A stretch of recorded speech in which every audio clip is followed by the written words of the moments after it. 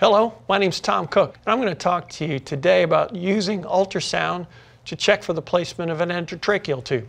Obviously, if you're an emergency physician or a critical care specialist, this could come in quite handy when you get done intubating somebody and you're not quite sure if the endotracheal tube is in the correct place. So to demonstrate this exam, we're going to be using Claris's new probe. This is the PAL HD3. PAL is an acronym for phased array and linear.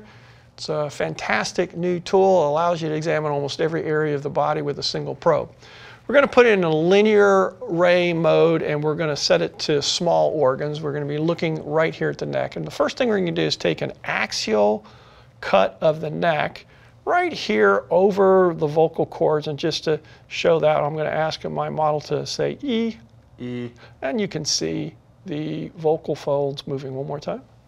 E.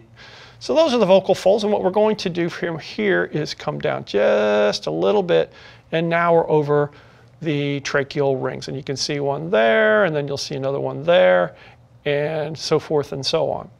And when you intubate the patient, if the endotracheal tube is in the correct place, you'll see evidence of the tube in there with shadowing, because obviously the tube is full of air, and you'll get a big shadow artifact. But if for some reason you're in the esophagus, what you'll do is come over here and look at the left lateral lobe of the thyroid. And if you look just below the lobe, you'll see where the esophagus is located, and you'll pick up an air artifact just under the left lobe of the thyroid. And you can see its position here. I can pull this around, and you can actually see this is the longitudinal view of the esophagus. So once again, really quick and easy way to check for endotracheal tube placement. Sensitivities are almost 100% in every single case.